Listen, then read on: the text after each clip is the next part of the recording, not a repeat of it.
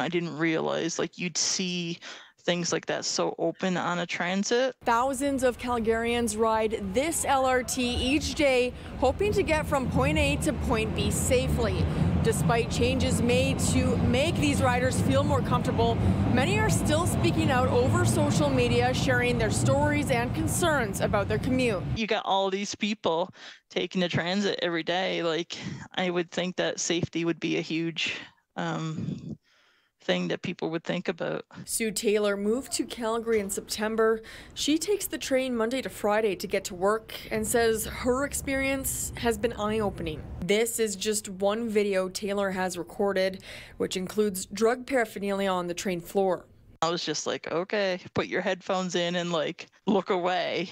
You know, you don't want to be that person caught in the middle and just like hope they get off on the next station. There's no one really to stop them. Like, who would stop them? It's been almost 3 months since the city of Calgary deployed a multi-level plan to improve safety on trains, promising transit patrols and enhanced surveillance. Several transit riders questioning the effectiveness of the plan. One rider tweeting, "The city said they were adding staff to deal with this. Where are they?"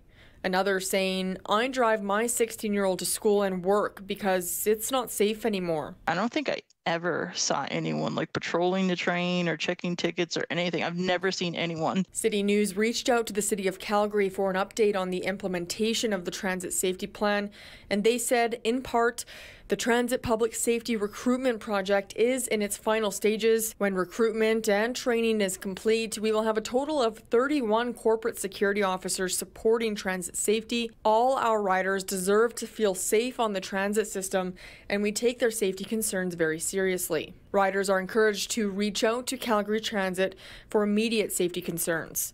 In Calgary, Bailey Nitty, City News.